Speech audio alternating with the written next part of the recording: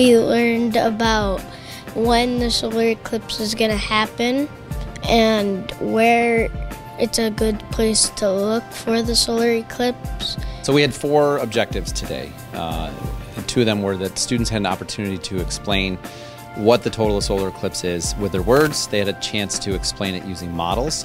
Those were our 2 big ones. And then also we broke it down so that students could talk about how to safely view the eclipse and then also how to plan where to see the eclipse. Mr. Darling taught us with the moon and the fuzzy ball with the face on it. That's the moon. And he brought in a light for the sun, and we had to hold it up like this. And we could turn around and do this.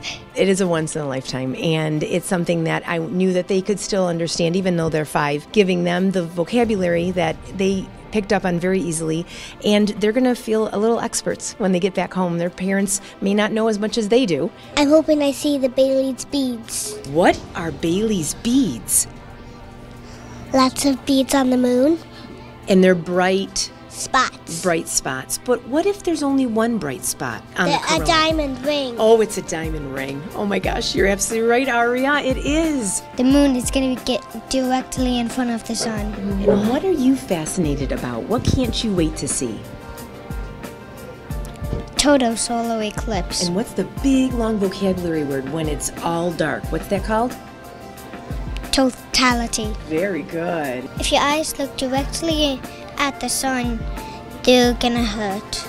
You have to have your special solar eclipse glasses that you could get from school, or you buy them, because if you look at it, then you'll damage your eyes. We're learning together, right? So as I'm learning about it, they're learning along with me, right? So it's great.